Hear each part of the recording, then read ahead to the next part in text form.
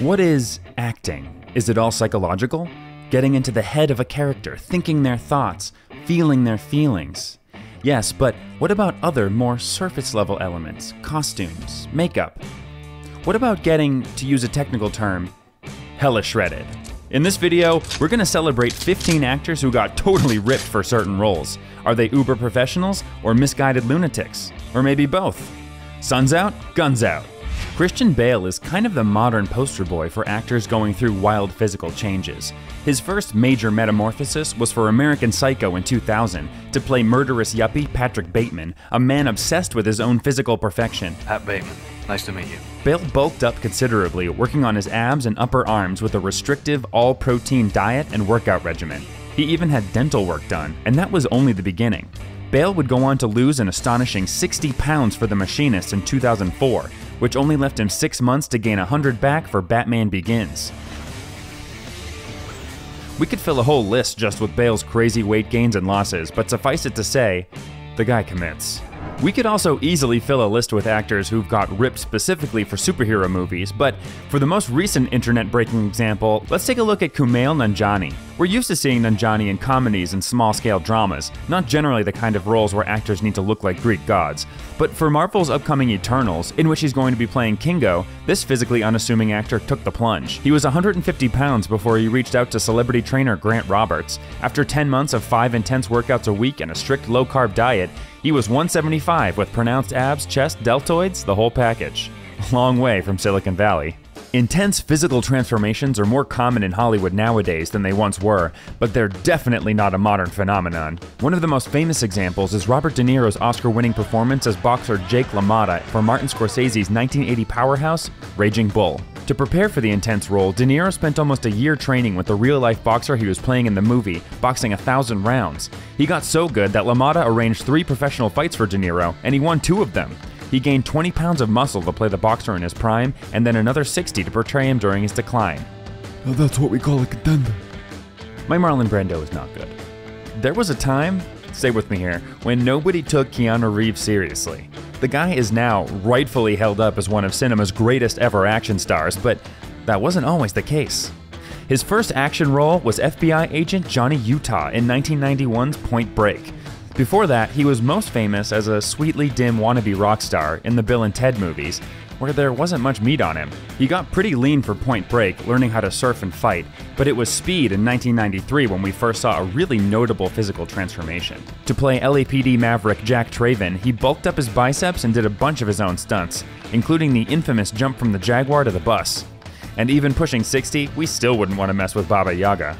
Back in the early 90s, Mark Wahlberg, or Marky Mark as he was known, was pretty darn buff, appearing in iconic shoots for brands like Calvin Klein, and his physique has served him well in the likes of Boogie Nights and The Fighter. But for our money, his most striking physical transformation was for the appropriately titled Pain and Gain in 2013. In order to play a deranged bodybuilder, Wahlberg gained 40 pounds in just 2 months. He achieved this astonishing result through intense fitness training, weightlifting, and as many as 12 meals a day.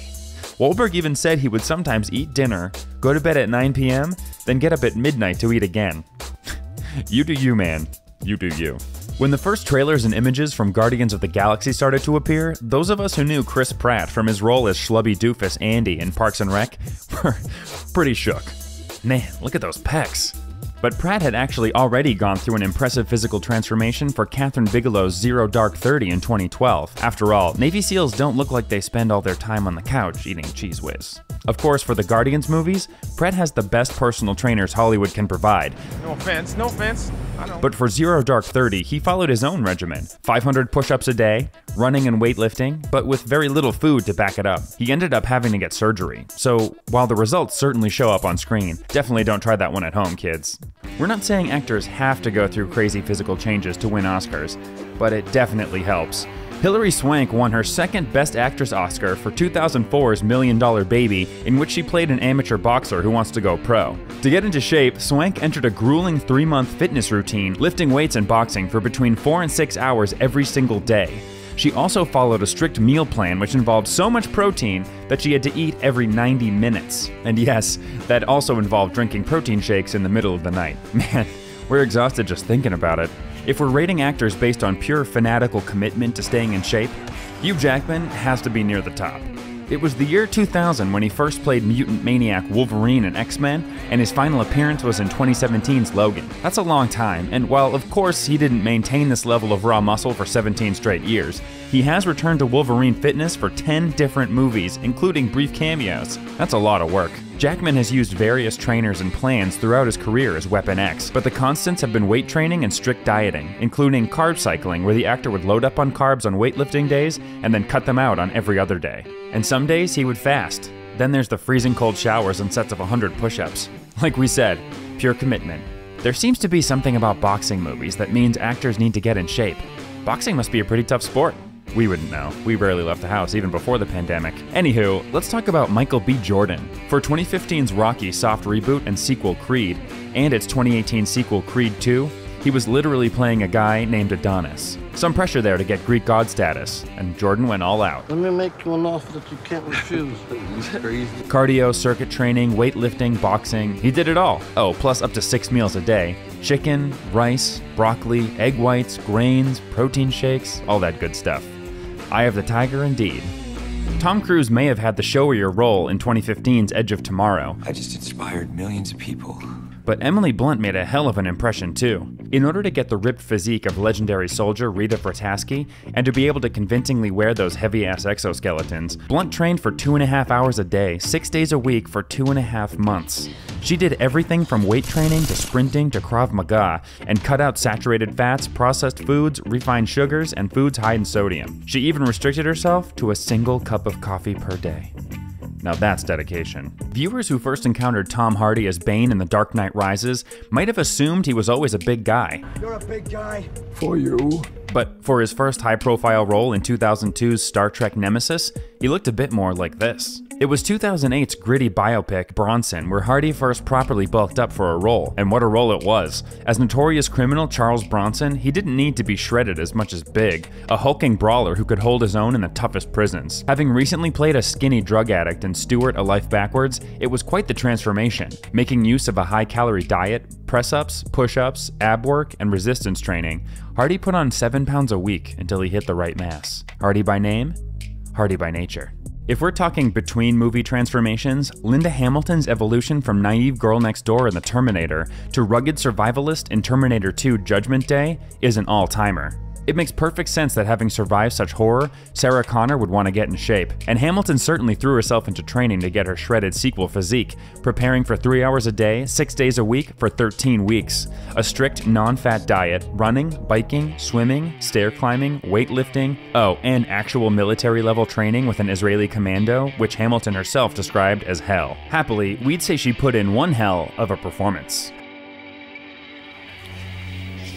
Like some others on this list, Simon Pegg isn't necessarily the kind of star you associate with intense physical changes. But if you look at him in 2006's Mission Impossible 3, then in 2007's Hot Fuzz, we think it's fair to say there's a big difference there. In order to play single-minded super cop Nicholas Angel in the action comedy, not only did Pegg have to get into top physical shape, he also underwent intensive weapons and driving training, and learned how to skid a bicycle like a bona fide action star. We're also guessing he had to jump a few fences. In hindsight, the twist in Fight Club should have been obvious. Surely no real man could ever look as perfectly, divinely shredded as Brad Pitt. In order to play charismatic nihilist Tyler Durden, Brad Pitt achieved arguably his most iconic look, one that's still discussed in hushed tones today. He reached total body fat of between 5 and 6% for the role, something that any fitness specialist will tell you is, well, tough to achieve. The secret? A super low-calorie diet, training every single day, and cardio, cardio, cardio.